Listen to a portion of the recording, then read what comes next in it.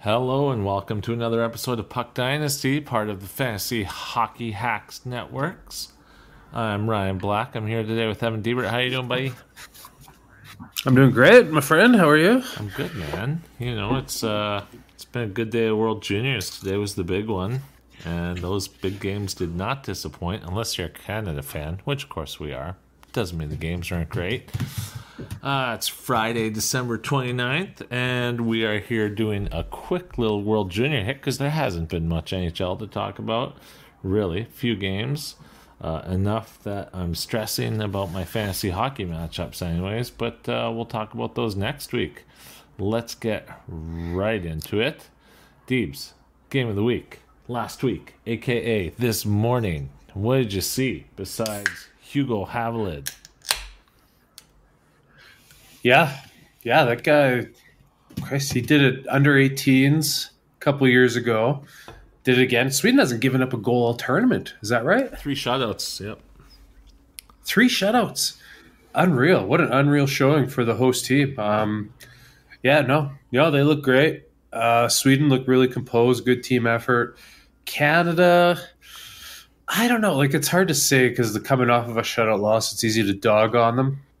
But I just feel like they're lacking, like, true finishers on that team. I don't like the lines. I think the lines are a mess. I don't know why Fraser Minton is getting all this primo offensive ice when you got guys like, let's say, just pick one, Brendan Yeager.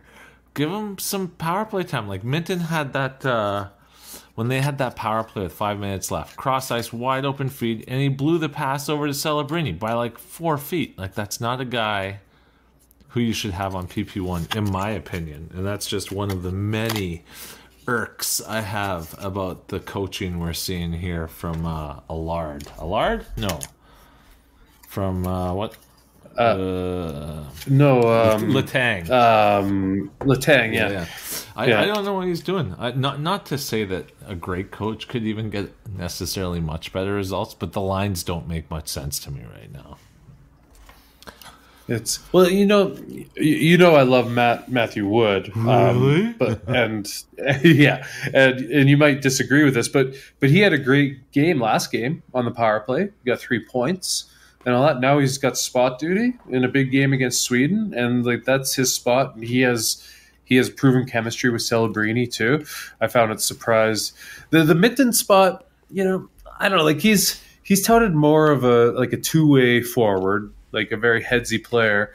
I just feel like he's getting the benefit of the doubt because he's stuck around in the NHL and he's older. Longer than he's other He's guys. an older player too. Yeah. Like, I get it. I just think that when it's not going right, switch it up. Another guy I think who's been one of the better players all tournament is Danielson, and he's not getting any extra love either.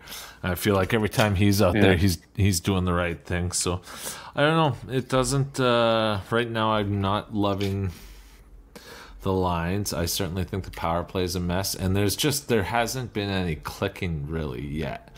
Dumais has been completely non-existent. Find someone he can click with. These lines aren't working, and anyways, we'll see what happens. I don't love our chances beating Sweden or US, but we'll see what happens. A couple bounces that game, it's a lot closer, but Savoy doesn't lose the puck on the breakaway. That one timer, I think Savoy's been playing great all tournament. He's just been snake bitten. If you watch the games, you can see it's like he's playing, but if you watch the scorecard, it's like, he's doing nothing out there. So that's been a little up and down tourney so far for Canada, but again, Sweden, host country, looking good, and it's coming down. They got the Finns on New Year's Eve, and Canada's got Germany. The home ice advantage, though, like they were showing clips of the crowd, and there were quite a few shots where there were more Canada jerseys than Sweden jerseys. Not that I'm surprised, but I'm not sure that you can pin it on the home ice because that Canada crowd is ruckus. Mind you, Yeah, I wouldn't say home ice. I just think they're doing well for host. Yeah, they're doing well. Host country. It honestly, feels good. if Yeah. Henrik Lundqvist was in the crowd, like if Martin Brodeur was in the crowd for Canada, maybe we would have had a better result. Henrik certainly. You think so? Did you see when they panned to both the brothers? I always forget Lundqvist is a twin. I must have been taking a bathroom break or something when that was right after the big save, but yeah, that was a huge save. That was a huge save by 2-0 win. Yeah, that was a beauty. He's had a good tournament too. I like him. He's got like the top 2 saves of the tournament so it's far. An interesting year in the goaltending because the U.S. are the only ones with highly touted goaltending. Havlic's undrafted. Canada's guy is Russo. Russo is undrafted. It's an interesting tourney in that regard. All right, what's our game of the week this week, pal? Well, I think we'll find out after New Year's Eve into the quarters and the semis. But for what we know of right now, it's top spot in that Group B, I guess it would be the Slovaks and USA. Yeah. But that's an early one tomorrow. Yeah. It's almost unfair to pick a game of the week at this point. Or not tomorrow, on New Year's Eve, yeah. Picking a game of the week right now is silly because there's going to be about 6 games we'll probably talk about, but that'll be our game of the week right now. Hey, it's lining up for Canada, US in the semis, so. Yeah, and while we're talking about underperforming teams, the US has, in my mind, not played to the best of their abilities either. I kind of thought they'd roll through this tournament with 6, 7, 8 goals a game, and today's game was a nail-biter. Yeah. Great game. Yeah, Czech slowed it down. Yeah, it was a strategic game, and some of that, you almost feel like the U.S. wants to play this like fast-paced, like Harlem Globetrotter type hockey, and it's just once the game gets a little too close, that stuff just doesn't work, and then the momentum swings happen real quick against you. Well, I'll say this. It doesn't look like either of us. It looks like we're going to go 0 for 6 in our players of the tournament so far, if you ask me. Yeah, well, I'll say this much. For my Lekari-Mekki pick, if he hit the net, he might have a chance. The guy's got a rocket of a shot, but he misses the net more than anyone out there. Does. And so who's looked really good for them in a non-fantasy setting is Elias Pettersson. Has been really, really good. I was really impressed by his game today. Totally. I mean, they just played a really good team game, and I'm surprised. That's where I'm kind of surprised the States hasn't found that kind of cohesion yet, because a lot of those guys play together. Either, you have the dream line playing together all last year and this year in Boston. These guys have played together a lot more than Team Canada has, for sure. So I thought there'd be a little more. Anyways, let's dive into some of the guys who have caught our eyes so far for the games. Do you just want to lead through this list as it's laid out here? Start with the American. Yeah, I think we're going to run through the top performers through the first 3 games of the tournament for each of the contenders, at least.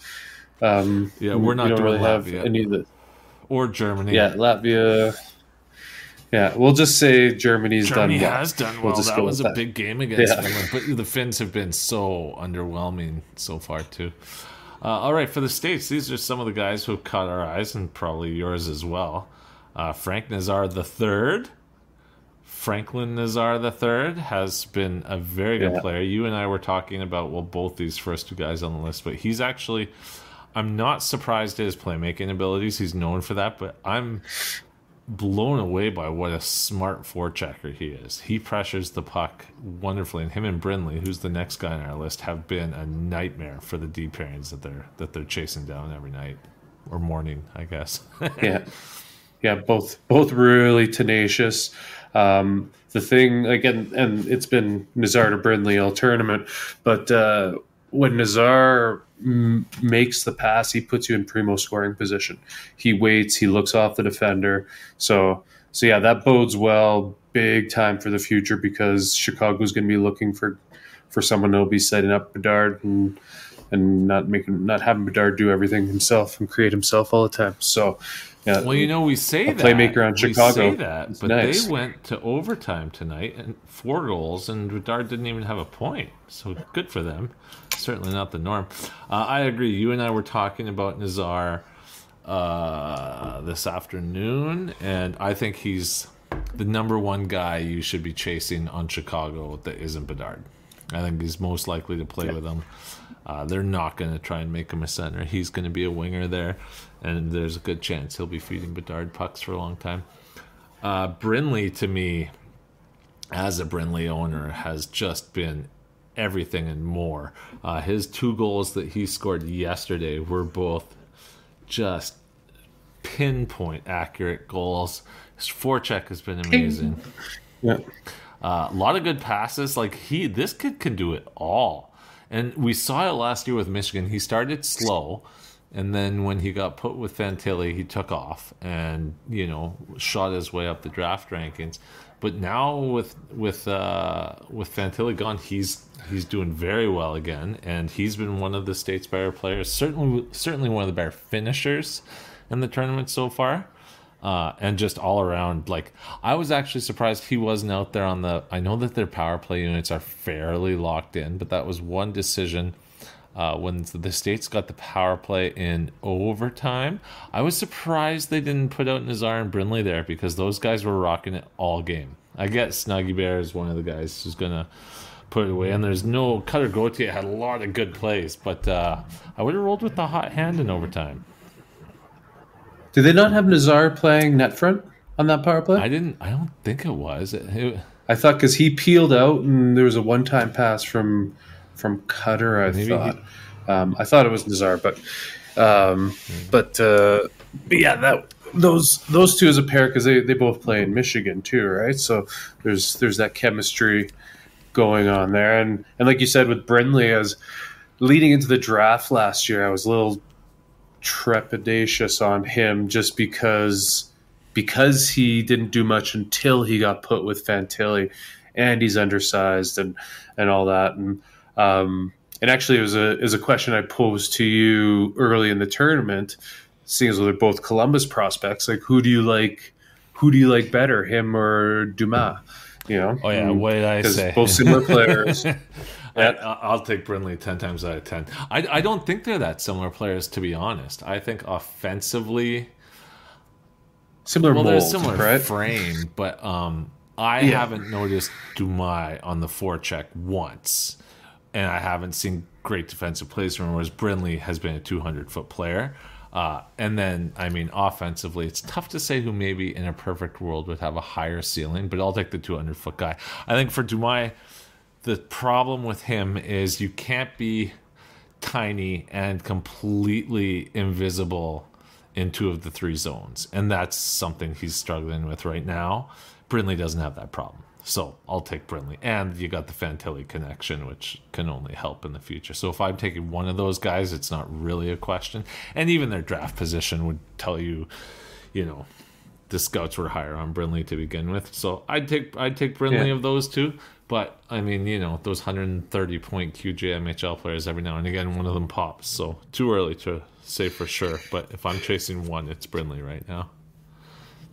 Yeah, I can see that. The thing I've noticed with Dumas in the tournament is when he's rushed quickly when he has the puck, it's the play isn't necessarily that slick. He'll make the safe play and all that, but he's not creating a lot. So when space becomes limited, he's not nearly the creative player he is in the queue when he might have that extra half second. Well, and that's been to make. That's been what I've seen a lot of for him, is he doesn't have that first and second step to make that space to be able to create something more than the safe play. So I think he's got to work on some skating stuff, mechanics, to probably be an impact guy. Too bad he could not.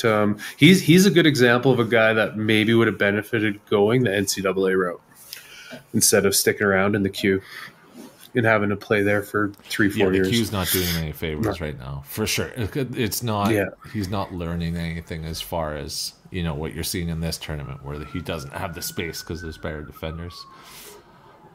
Yeah. On the third, I mean, we could talk about the whole team USA, but Snuggerud has been vicious, just dangerous out there. Had a hat trick in, I think it was 9 minutes and 14 seconds yesterday. That top line, they look good again today. I have no complaints. They didn't finish, but it was kind of a low-scoring day for the studs. But yeah, Snuggerud is a guy. You moved recently, right?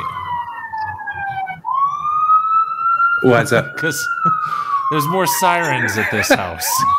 I've been hearing sirens and motorcycles. Are you on 17th now? I'm close. I'm in Beltline. So yeah.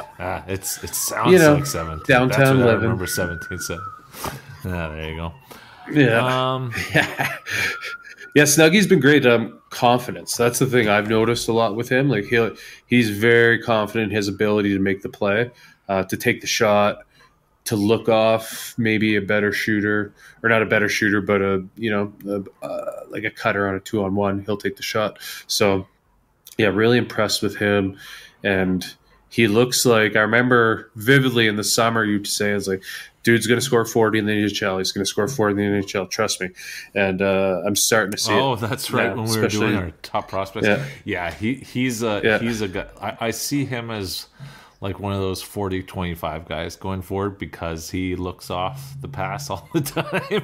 He's like, I don't remember him ever seeing a shot he didn't like. And that's fine. You need a guy to put the puck away. And actually, I think that playing with Kyrou and Thomas in the future, or one of them anyways, it's going to be a nice spot for him. So he's a good asset to chase.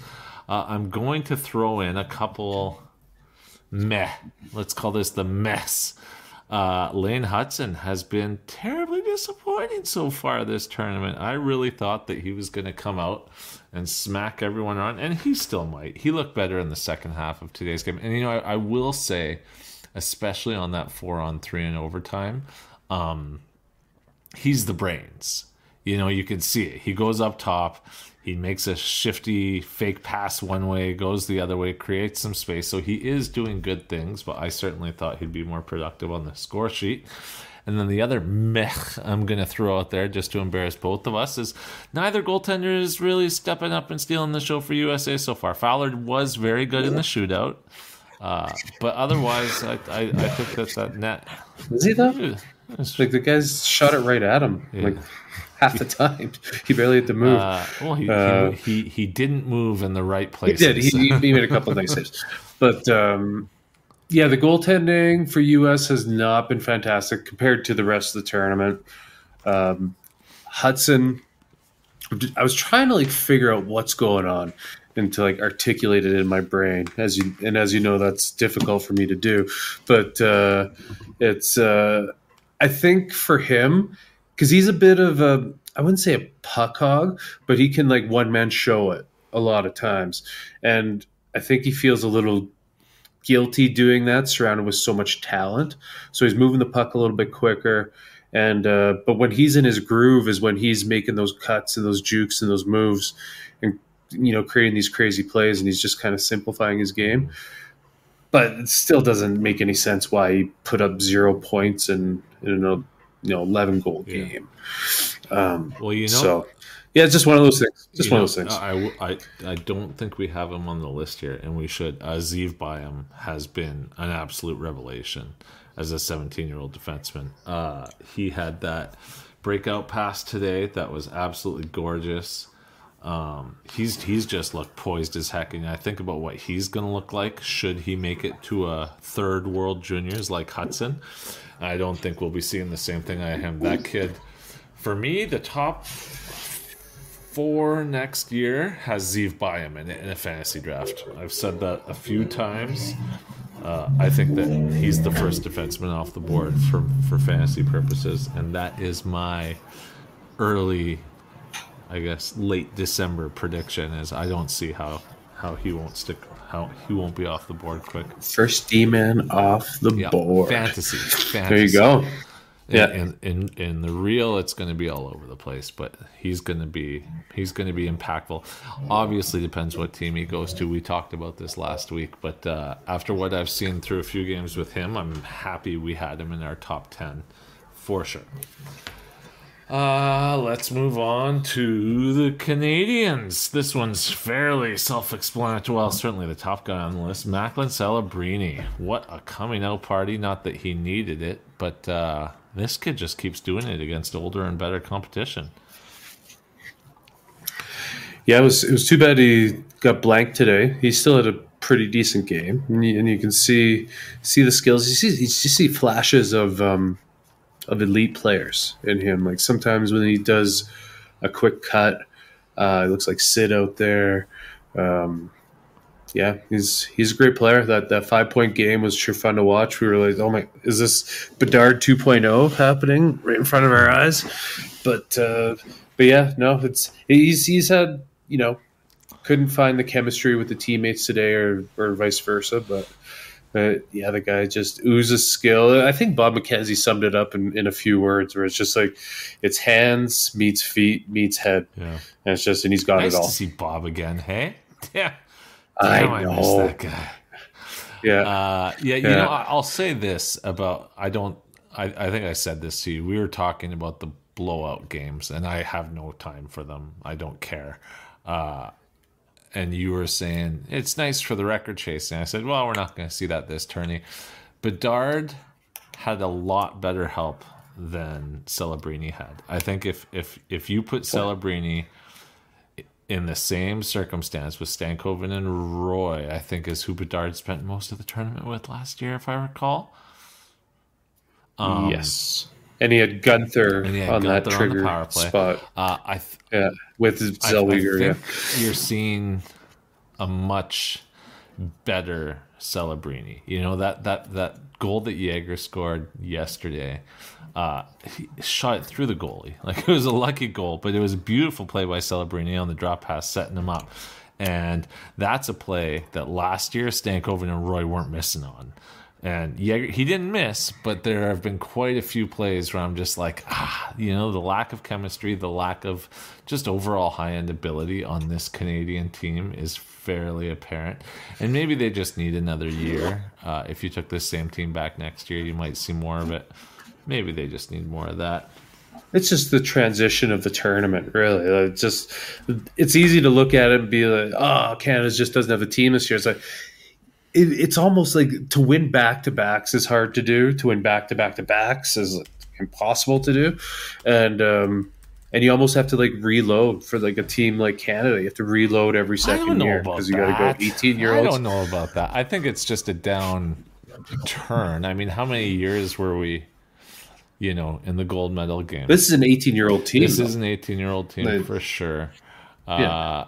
Maybe last year they could have brought one or two younger guys, but I don't know that I necessarily agree that it's not like the NHL where there's anything holding Canada back. We can usually send a pretty stacked team. This year, unfortunately, most of our talent is in the NHL. We might not have been the same every other year, but we'll get to the NHL talent in a minute. Yeah, I think it's a little bit of a downturn here for Canada. And how about this? Here is why it's happening. Because these NCAA guys are inclined to stick around in juniors a year longer. All of the state's best players are NCAA guys who, if they were going back to the Q instead of going for, if Cutter Gauthier played in the WHL, he probably would have stuck in Philly this year instead, because there's not much a guy like that's going to take from the WHL. It's the best route. I tell you. If I was advising a young, good hockey player, I'd be saying go to USHL or BCHL for a year or two, and then go to college for a year. Yeah. Plus, you get the college life. Get the college life. More Canadian players. Matejchuk, nice to see that he didn't suffer anything too crazy today. Oh, that would have been devastating. Yeah, if he... Yeah, that would have been... He's been good. As he's come as advertised. it's a slick, good skating defenseman. Just lacks that finish, but given every opportunity, he's got to carry a lot of weight on there. I think one of Canada's problems this tournament is just the losses on the blue line right before the tournament starts with Luno and Molenbeek. Yeah, So I'd certainly agree with that. Although I would say that I do think that Matejchuk is a step down from what we've seen on the blue line in recent years as well. For sure. Watching this tournament, it makes me happy not to be a Matejchuk owner. He's a good player, but with his situation in Columbus, with them having all the guys ahead of them that they do, I think back to Jiricek in this tournament the last couple of years. I put Jiricek well ahead of him. Werenski's there, Provorov's there. So yeah. I'm not. Yeah, from what we saw. Yeah, I mean it. From what we saw last year with Jiricek versus Matejchuk this year as 19-year-olds in this tourney, I gotta give the slant to Jiricek on that one. Sure. Geeky is a guy who I don't think we have talked about once since we started the show. He's an 11th overall, former 11th overall pick. He has looked really good at times. Today I wanted more from him. I'm not putting him as a meh because he's been good. But, this is a tournament that a big D+2 should be dominating, and he is not. But, we'll see how he bounces back. He should be a leader on this team, and he was certainly good leading up to today. The only meh I have for Canada so far, Putra, man. I was really hoping to see more from him than we have seen so far. When you step down from NHL comp to World Juniors, I expect more from Putra than I've seen. He has been a victim of, again, lack of chemistry, which I think you can say for most of this team. But I'd like to see him do a little bit more on his own. Yeah, I'm with you. I've thought the same thing. He's surprisingly not as quick as I expected him in this tournament, and his shot, he seems to be shooting right into the goalie every time. So might be gripping the stick a little too hard. He's had chances. He's made plays happen, but it's just not going his way so far. But it's the lack of quickness that's really surprised me the most. So it's that's something that's definitely going to need to be worked on moving forward for him. Well, you know what it reminds me of, and this is maybe a predication. Maybe I'm just clairvoyant. Is that what you said a few months ago? Yeah, I sure did. Yeah. It reminds me of when Nugent Hopkins came back and played in the World Juniors. Way back in 2013, he had a good tournament. He was almost 2 points per game, but the team, I don't think it might have been the year we didn't even make it to the bronze. Yeah, they only played 6 games. He wasn't what I expected him to be, Nugent Hopkins, in that tournament. Even though he put up 2 points per game, I mean, with the fodder you get, a first overall pick should do more than that. When he's coming back with NHL experience. That's what Putra is reminding me of this year, where it's like, I wonder how hard it is to the pace change from NHL to juniors, but coming in and knowing you're like one player in this tournament with more than 15 games NHL experience. Yeah. All eyes are going to be on you. The expectations are heavy on you, and I don't know that there's a player that necessarily even is best suited to be playing with Putra. I think it's a tough spot to be in, and I think we're seeing that with him so far this tournament. That's possible. Like from players that I've known that have gone to high levels and then come back down, whether it's like to NHL camps and things like that, it's what they say is like the thing you notice the most is that everyone does their job to a T at that high level, and when you come back down, guys are kind of like all over the place. It seems like, even though it's still really good hockey, it's you just when you're at that elite level, whether it's NHL, AHL, Dub, dubbed to Junior A, whatever. It's you can notice the difference in the players and them doing their job and staying in their lanes. Especially when you're coming to a team that hasn't played together. On top of that, yeah, like no system, right? Yeah, no chemistry, especially Canada, because like all these other countries, they played together heaps, but and throughout their whole like childhood, like the unders, under 17s, under 18s. But Canada, we're always stuck in these world tournaments where which team are we sending? Can these guys go? Because Canadian juniors are going, and things like that. So a lot of these guys don't get to play together to nearly the same amount, but it's not an excuse. We dominate this tournament, on a 6 out of 10 scale, but just makes it more competitive. I like it. Yeah, for sure. Next up, we're going to talk about the Swedes, who we saw today. Really more of a team effort that I've seen from Sweden so far, with Lekkerimäki missing the net 9 times out of 10. It's hard to flag one guy. You know what I'll say? Before we get into the good, I thought Edstrom could have had 4 goals today, but on those plays, I don't think he got a shot off on any of them.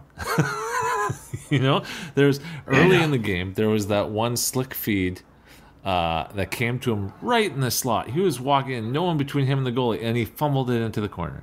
And it was just more of that, and more of that, and more of that. He's a guy who clearly knows where to go, but his stick can't keep up with his brain so far. I noticed him on the bad side. On the good side, Otto Stenberg has been very good so far. Yeah.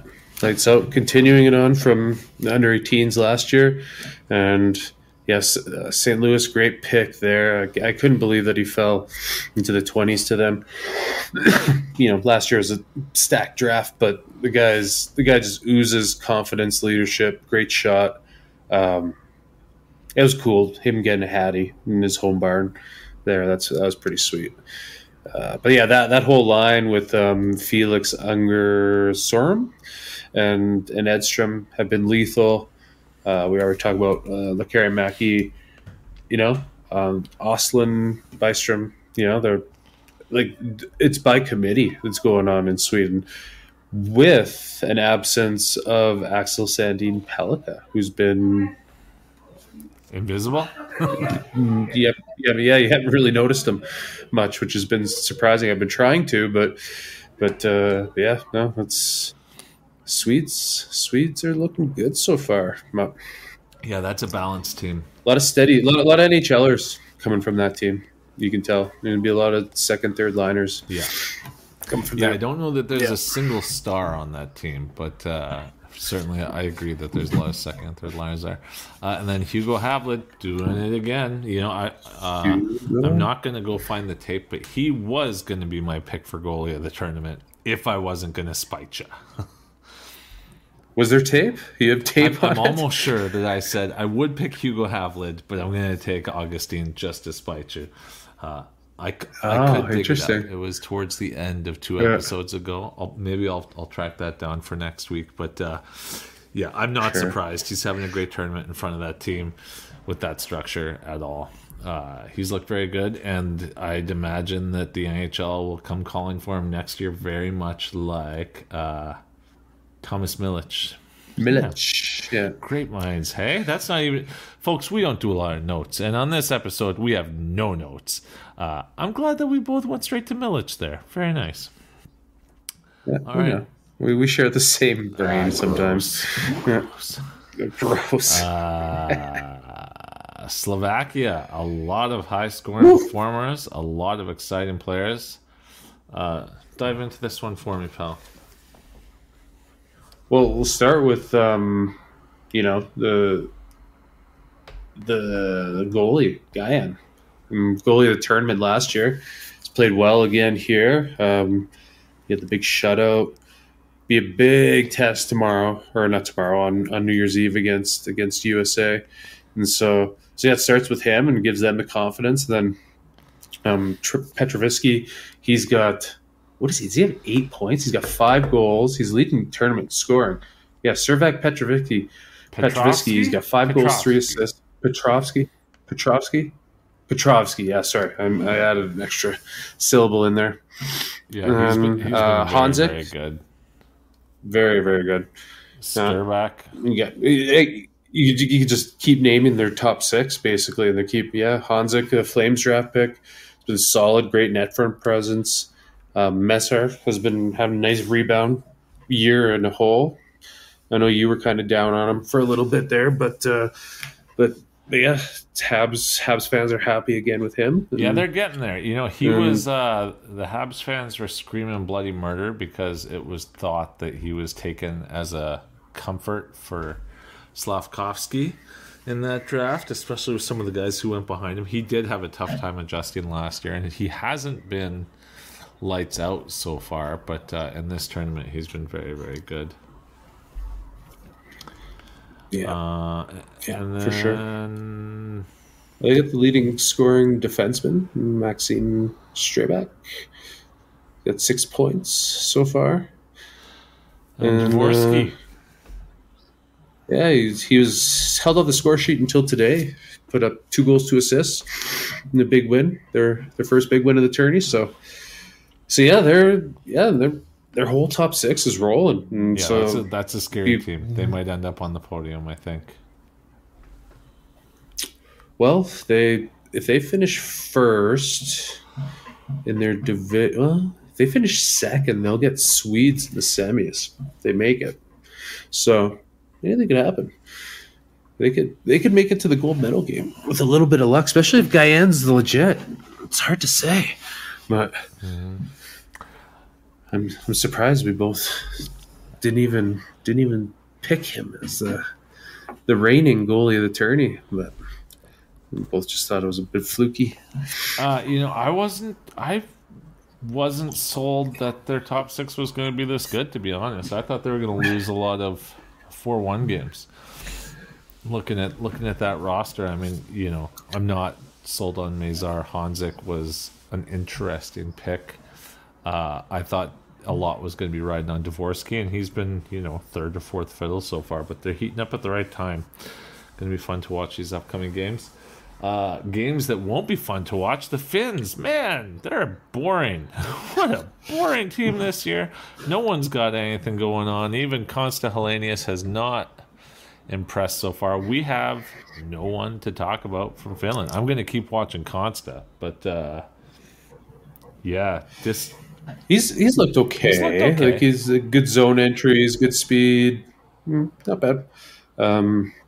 Who's their leading scorer? Kasper Halttunen, 2 goals, 1 assist. But I've been falling out of love with Finnish hockey for a little while here, especially Puljujärvi Laine year. That was fun. That was a really fun team. That was but yeah, it's and a lot of it's like with their development too. It's just I think NHL teams are learning pretty quick that you don't want your first round or second round draft picks sticking around in Liga because it's just the systems that they play there. They're so defensive oriented, and they're there. It's not a development league for players, and so you could see guys stall out. Like look at Joachim Kamel last year, where he had an awful year in Liga, and then he comes over to the AHL for the end of the regular season and the playoffs, and he's scoring goals like crazy. It's like, well, what the hell's going on here, And so it's not like Liga's a better league than the AHL, but it's just their structure. It's just not for development of offensive players. They're kind of the anti-Russia. Russia encourages that high-end skill and wow factor, and Finland is learn to check. yeah. It's so Finnish of them too. It's like no, it's boring. We don't care. We don't care if it's boring. And speaking of checks, that's the next team on our list. Man, did I ever want Kulich to score on that last couple rushes he had against the States? That would have been legendary. But he's very much a shooter. Hey, yes. The more I watch of him, the more I see a guy I think that his absolute high end is Pasternak, but he's going to have to learn how to create shots on his own to get there. Because when you get him the puck on the power play with space, he's as lethal a prospect as there is. But when he's carrying the puck, he's not going to create that elite scoring chance on his own. But still a heck of a player to watch. That hat trick he scored in the opening game was beautiful. And I'm looking forward to seeing him the rest of the tournament. But the States did a good job against him today. And then Edwards, is it Sale? Is it just Sale? Chalet, right. Chalet. He's having himself a tourney. He's not really lighting it up in the OHL so far this year, much to the chagrin of Seattle Kraken fans. I guess you can't nail all your picks. But he is looking very good in this tournament so far. Looked good today. Yeah, looks like a good headsy player. Doesn't necessarily shine in one skill set, but he'll be a middle six forward. Come around the bend, I think, for Seattle, and it's got some potential there. But and then with Kulich, everything looks good. I don't know if I don't know if I'm correct in like thinking this, but his feet just seem just a tad slow or heavy.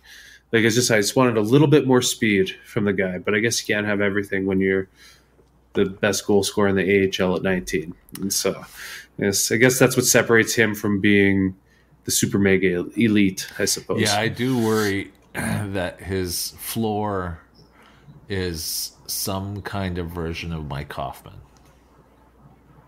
Mike Hoffman, yeah. He had a 40-goal year, so maybe that's not so bad. But, he'll certainly be a threat on an NHL power play. But, even when he's been called up to Buffalo, when they called up him and Rosen, it was Rosen who got the third line and Kulich who got the fourth line. So it's an interesting thing. We'll see where it goes. I'm still very, very high on the guy, but there are some things he could do better for sure. And 5-on-5 is one of those things. For the Czechs, though, their goalie, Hrabel, he started the tournament slow. That game against Slovakia wasn't great, but he was awesome today. Huge goalie, and the puck just seems to kind of stick to him. That shootout goal that Perreault scored was funny because it's going 5-hole and it like banked off of him, and it was just, you could tell Perreault was kind of just like, he was like shaking his head. He's like, I wasn't trying to do that. And obviously the goalie didn't like that. Well, he was trying to go 5-hole, right? And yeah, it was just such a, like, that would have won the game for the Czechs, right? But he's looked better as the tournament's gone on, and you can see the skill set there. Where was he drafted? Zona. Is it Coyotes? Zona in the second round last year. Yeah, I mean he's 6'6". Yeah, so high pick. Still only 18. He's turning 19 right away, and he's looked very, very good for sure. That's encouraging. So yeah, both the Czechs and Slovaks could surprise for sure. I mean, they did today. I just moved my screen. What's next? What are we talking about next? Now we're going to talk about just some general surprises. Yeah, we've kind of covered all this already. Shut up. Do you still think our prediction? I think we both have the same: U.S. gold, Sweden silver, Canada bronze. You still think that's looking? No, I'm not sure Canada is winning the bronze. I think Sweden played as good a game as they can play today, and it was a very, very good game. I do think that the States still has 2 more levels to show us, and they've got some time to get there. I still like the States to win it just because there's too much talent and chemistry on that team not to. They just have to... What does the States got to do? I mean, they're undefeated, so it's not like they're on their heels or anything. Just pick the guy who's going to score before the shift, you know? Like, really, these lines are so deep and so talented. I've noticed it a lot with Cutter, where he's passing on shots he doesn't normally pass on. And that second guessing, they have to stop. And once they stop second guessing themselves and deferring, I think that they'll be a bit more lethal of a team. I expect to see more out of Hudson in this tournament. I expect Byam to keep progressing. Seamus Casey has been very, very good. He's a very, very good player. Just an embarrassment of riches on that New Jersey blue line. And then I think that one of their goaltenders are going to step up and be the guy. So I still think that it'll be U.S. on top. I'd be shocked if it wasn't. Because I do think that they can overpower Sweden, especially on that third line. So that's in a matchup. If we see Sweden play the game they played today, I would expect the U.S. to come out 3-2 or something like that, is what I'd be looking at. Yeah, I'm with you. I'm with you on that. As for the bronze, Canada's looking vulnerable. Yeah, Slovaks could take out Canada in the bronze. That's for sure. We've covered all these surprises already, so I'm gonna skip this. Other than to say, the Zeev Byam show, he is so poised. Just he's sending 60-foot passes, tape to tape, left and right. He's a breakout machine. Like he is every scout's dream as far as what he can do offensively. I think next year will be really interesting once he gets drafted to see what the team who drafts him tells him to work on. I think we might see one of those years where the player has a better draft year than a draft plus one, because they'll tell him to maybe work on some of that D stuff. But I'm in love with this player. He's so good. It's such a strange draft for this year with 3 potential high picks playing in the NCAA. And doing what they're doing. Yeah. I think Cole Eiserman, by all accounts, could have gone to BU as well. He's committed next year. Decided to. He is, but he could have gone this year, I think. But he decided to stay the course with the under 18 team. Yeah. I think so. I think just with some acceleration from Edgy, they would have made it work, right? But interesting. I don't know. I might be wrong. Who knows? But yeah, and then Lushenov, Michigan State too, who's my to your Byam or Buiam or however they're pronouncing him on TV. It's Byam, as in buy him while you can. I think you had both his names pronounced wrong when I was listening to the broadcast. Instead of Zeev, it's Zev, and then it's Buiam. I never said Buiam. There's not no one there. I would never. No, that's what on the TV they were saying. Said. That's his name. Oh.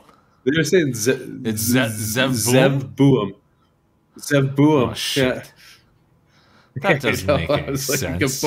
Both names. There's two E's. Zev is one E. Yeah, it's 2 E's. Zeev.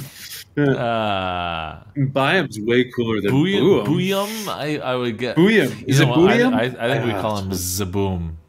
We'll just call him Zaboom from now on. That'll be the Puck Dynasty. But hey, future game of the week, we're going Michigan State versus Denver, and we're gonna put it on because I'm on the Louvre train, and you're on the Buiam train. I think that'll be a game we'll both come away happy from. Those guys are both gamers, and I agree that Lev is probably the number 2. He's the only guy pushing for number 2 fantasy D-man for me right now. I haven't seen as much of him either.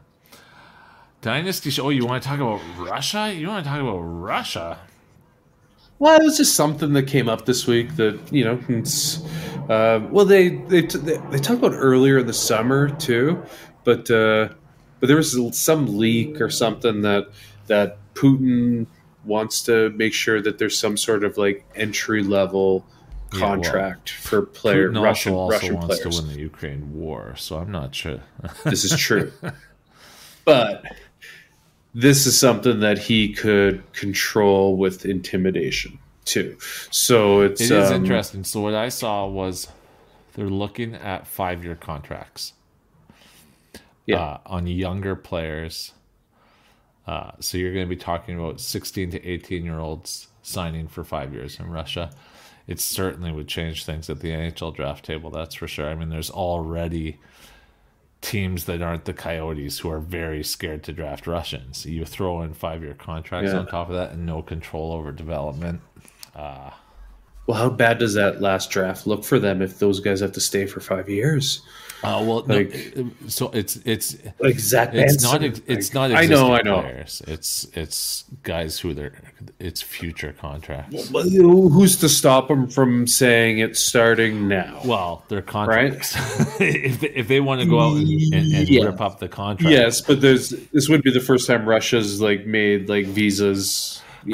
So you can't. I mean, let's things not, like that. But it would be pretty frightening to see what would happen if they terminated the contracts illegally of 20 NHL prospects and forced them to sign 5-year deals. I mean, how many would defect? How many parents go missing?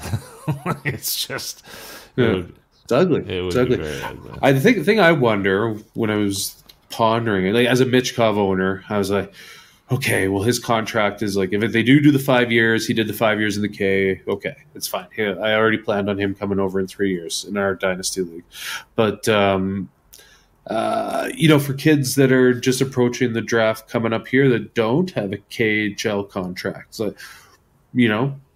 will they be able to enter the CHL import draft? Or will you see guys do the USHL, then go college route? Like a guy like Lushenov did from Belarus, or Wallander. Or we didn't talk about Wallander. Willander, today. He should have been on our list. Nice snipe.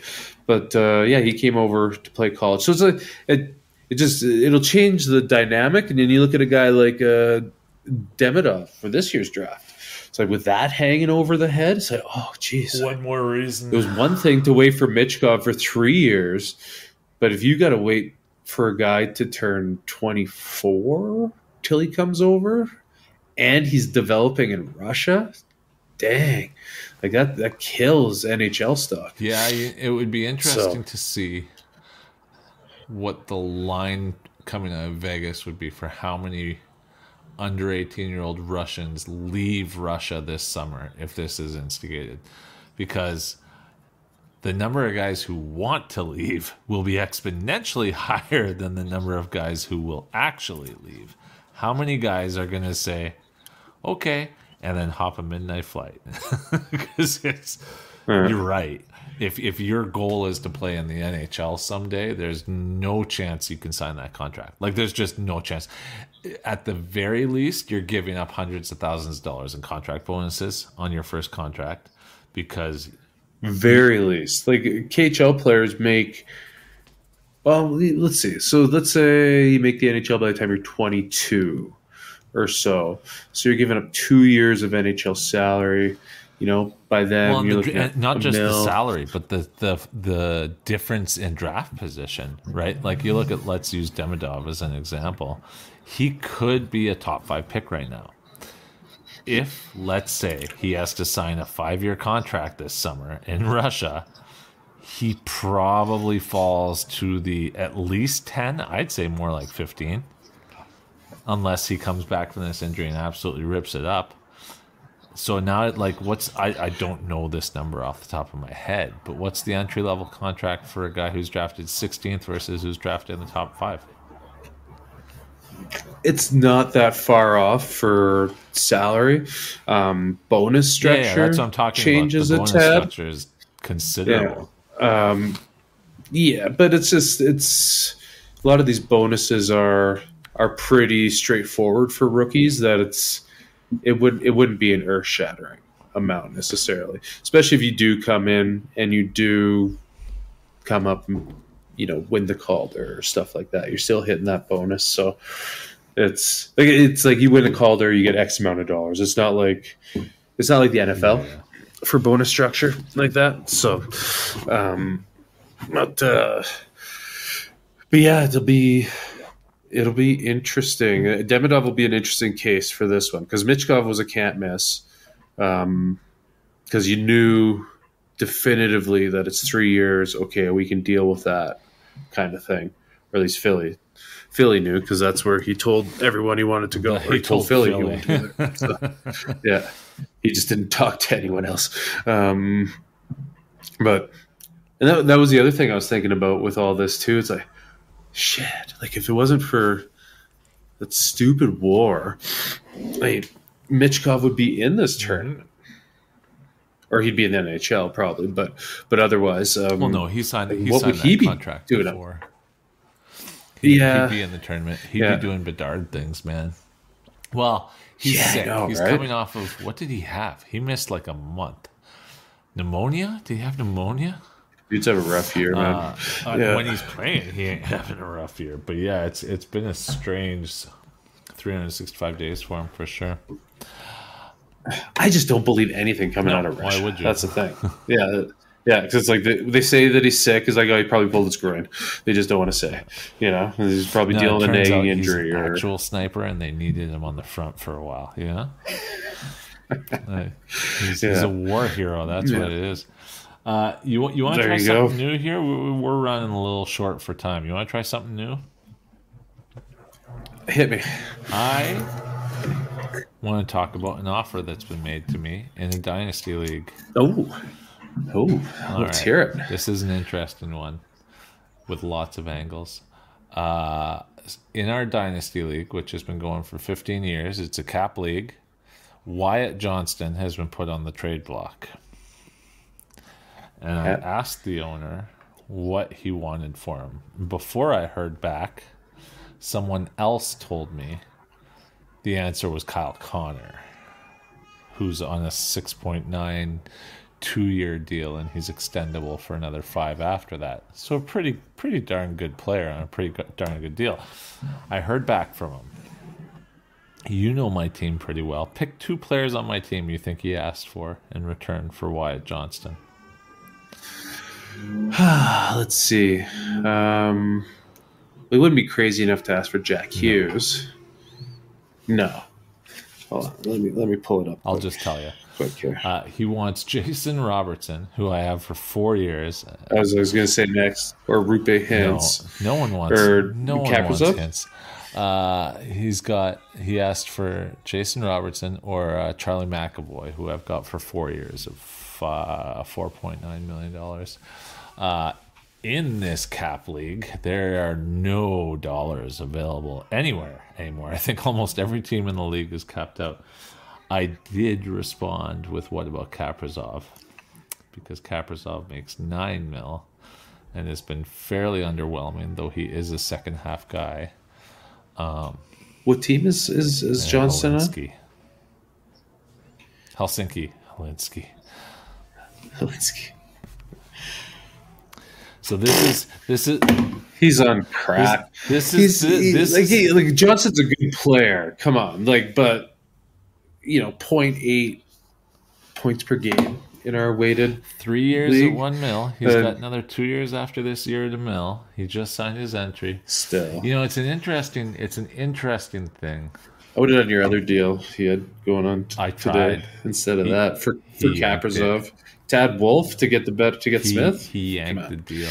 I said, let's do it. And did he? I need to think about it. And I was like, but you made the offer. You said, come on. In fairness, I did say, no, hell no. So, fair. He doesn't want it anymore.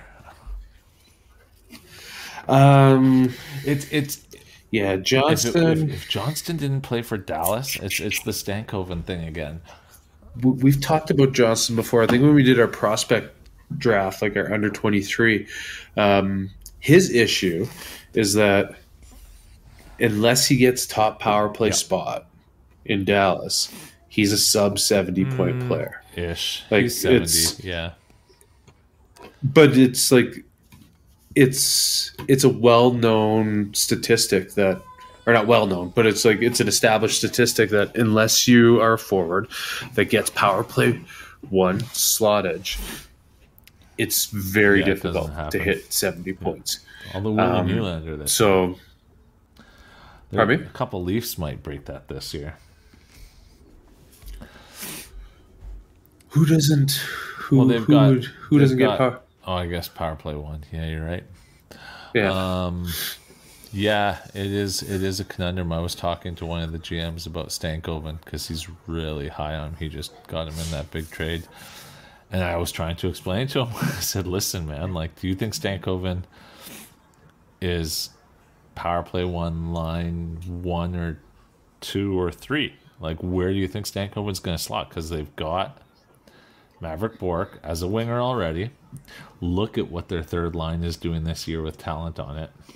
Duchesne and Sagan are mangling teams on their third line. I'm not sure that Stankoven isn't their third line guy for quite some time. And he said, yeah, 5'8". He's not going to be a center. Well, Pajot's like a money third line center, and Stankoven would feast. It's possible. Yeah, it's possible he gets pigeonholed down into there. But like I'm with them. Like as Stankoven, surprisingly enough, has moved around in that league a fair bit. Like, you traded him to me, I traded him to whoever from Minty last to yeah, I traded him for Mintyukov. It's because he's a great player. Everyone loves him, but it's that size and center slot. But it's like, but if he can, like, he seems like the perfect line mate for Robertson and Hintz. Like, really, or they just go straight up Johnston, Bork, Stanko, and just that would be vicious. I guess the issue I have with that train of thought is, as far as player value and value to team, how many times do we see wingers tried at center? So why are you going to take a guy who's a very good center and make him a winger? You know, like I think about what Dallas would look like rolling Hintz, Johnston, Stankoven. And right now, Dallas runs a fairly even ice time for their top 9. So it's not like you'd be missing a ton of ice. I can't help but think that he makes a lot of sense on the third line there as they cap out. Well, that's the thing. Like, we think, like, fantasy owners who want as much production out of our individual players versus the Dallas coach wants to win hockey games. And the GM wants to keep. Yeah, so it's like, if I can roll 3 lines with, like, your center being Hintz, Johnston, Stankoven, and rock the wingers that we have on this team too to fill out those lines. Helps keep the contracts down too. Hell yeah. Yeah, right? We saw it same with Bouchard for 2 years. We're seeing it with Sider right now. So it's I mean, maybe someday he ends up on the top line. I just think they have a lot of options to throw up there as well. So anyways, wow, we went at that far. Yeah, it makes the cap leagues are.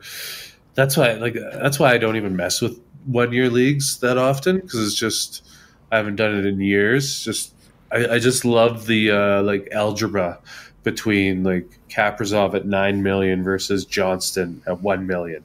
It's like trying to find, like, who's got the better value between the two. Yeah, it's almost always the cheaper guy. The issue I have in that league, I told you this today, I've got 22 forwards who should be playing on my team in the next 2 to 3 years. So you guys spend the money somewhere, but you can never have too many of those cheap guys. We're seeing it. You know, it's kept me in top spot in that league for a while, and it helps with the schedule. It helps with injuries. It's just a fairly foolproof strategy to have as many of those guys as you'll be discovering over the next 4 years. Yeah. It's I had to ship out. I'll have to ship out here in the next couple of years. I have too many contracts coming up. But, yeah, that's what happens when you have. What did I have? 6 first rounders in the real NHL draft from the 2023 draft. So we'll see how those progress. You'll be surprised. Matthew Wood is one of those picks. Shocked. If I may offer a word of advice on the air, you should be buying at this deadline. prices are going to be low. There are. I can't sell. Well, who are you selling? I can't sell. I need. Well, it would be like I'd be taking pennies on the dollar at you Kopitar. won't be able to move them. Look at the guys who are available right now at 50%. Oh, like I know. Rantanen. Yeah, and Kopitar is good and all. Like I might be able to get a second for him or something like closer to the deadline. No one's going to have the money. But I got to win. No one's going to have the money. Yeah, but. Well, and if you stuck around to the hour 5 mark of this podcast, we got a new rule in our fantasy league coming up here because of me anti-tanking rules. We won't name any names, but so we have bottom 3 do a playoff for the first overall pick starting this year. So it stops tanking per se, but there's going to be less selling at the trade deadline. There won't be, though. So this trade deadline looks insane, and no one has any money. So the reason I think that you should be looking is that Rantanen is going to get, I think the rumor is 2 firsts and a prospect. Good. That's a good price for him. Panarin, there's no offers on right now. Zuccarello, Pavelski, these are guys who are not going to get anything. And actually, to throw this even further, that big deal that went down the other day, Quinn Hughes, I was talking to that owner because I haven't stopped shitting on him since the deal happened.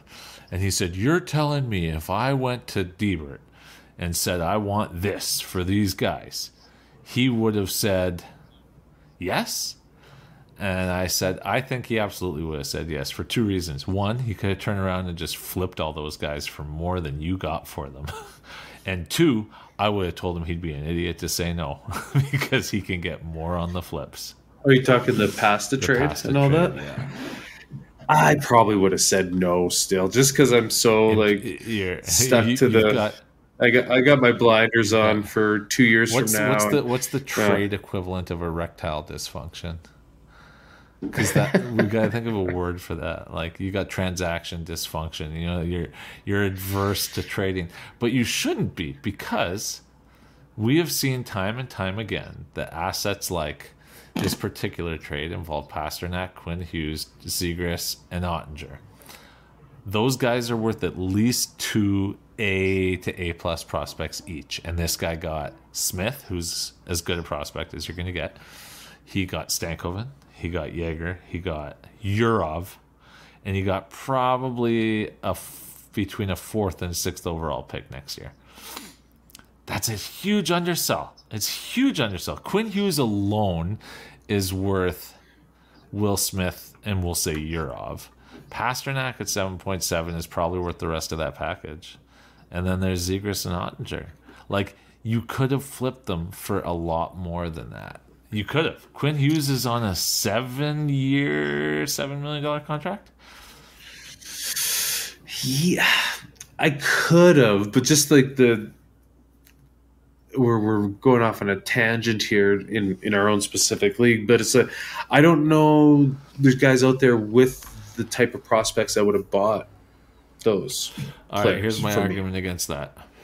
You're already pretty much locked into a bottom 3 spot. Your odds at winning Celebrini would go through the roof. Surely you could move Trevor Zegras for an improved return.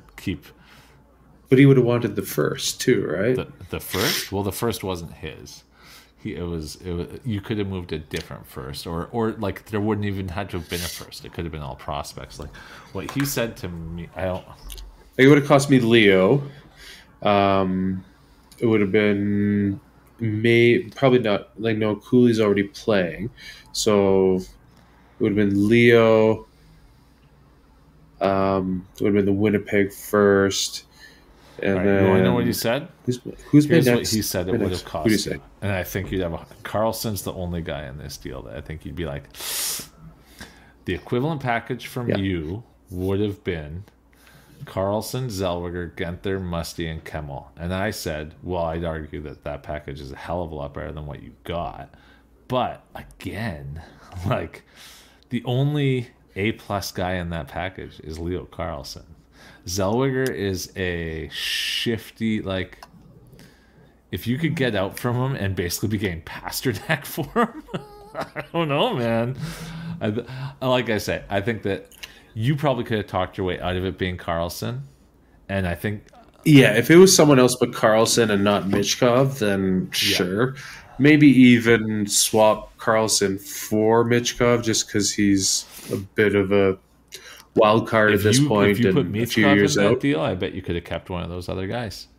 And come on, you're telling you would have done that deal. Yeah, I guess I would have turned around Flipped them all. and just started competing next year. Well, I'd not even have to flip them. Just start signing guys. You certainly could. I mean, look at what. Look at what I still would have been left with quite the. Look at what STA sure. is doing this year. Well, and that's the other thing. You have to dump contracts. A move like this would have been a year earlier than you want it to be, but at 60 cents on the dollar. Anyways, 15 minutes of a new segment we call How Trades Work in Our Brains. Thanks for tuning in. Thanks for enjoying the World Juniors with us. Ev, we got to do something about where you live, pal. We got to put some soundproof barriers on them windows because I can't be listening to Hell's Angels all night. It's a fire truck. Come on, they're all trying to save lives. Come some slack. Are you that close to the station? No, but I'm off 14th Street. It could have been so a policeman then, and they're just out there harassing. No, I can see it. Are you ground level? No, I'm 8th floor. I got a little bird's eye. There you go. I love it. All right, buddy. Let's enjoy the rest of the World Juniors.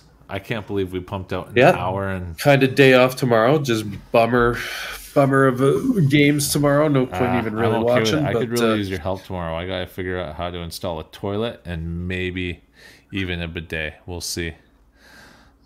Oh, bidet, fancy. My diet's installing a toilet's a piece of cake. Is it a brand new toilet? It will be. I gotta go buy it tomorrow. Okay. Yeah, you just need to get a good wax ring. I don't know what any of that means. A what? Yeah, you just go to the hardware store. I need a wax ring. The toilet might even come with one. It comes with it. I gotta drill a hole in my undercarriage of my sink to get this hot water bidet going. But man, I'm gonna save a mint on toilet paper because you know what I had last week? No one's listening at this point anyways. I had Pizza 73 wings for the first time in a very long time, and they are not nearly as good as I remember. I'm sorry, Pizza 73. You could still sponsor our show, but they were not. Step your wing game up. They were not very good, man. But yeah, you know. Saskatchewan Pizza 73, though. Ball game out here. I was telling Pauline all the stories about Pizza 73 and the old man and all that shit. I walked by the other day and I saw the 40-pack. Did we get a 70-pack? Or was it the 40-pack that we got? It was the 50. Yeah. We got the 50. That's right. Played some vids. Yeah, NHL didn't know what was coming back then. Parachutes, the whole nine. Yeah. All right. This one, we managed to get an hour and 12 minutes out of a show that had about 70 words in the notes, so that's not too bad. We like the sound of our own voices. Thanks for tuning in to Puck Dynasty this week. We will talk to you next week. Happy New Year. All right. See you, buddy.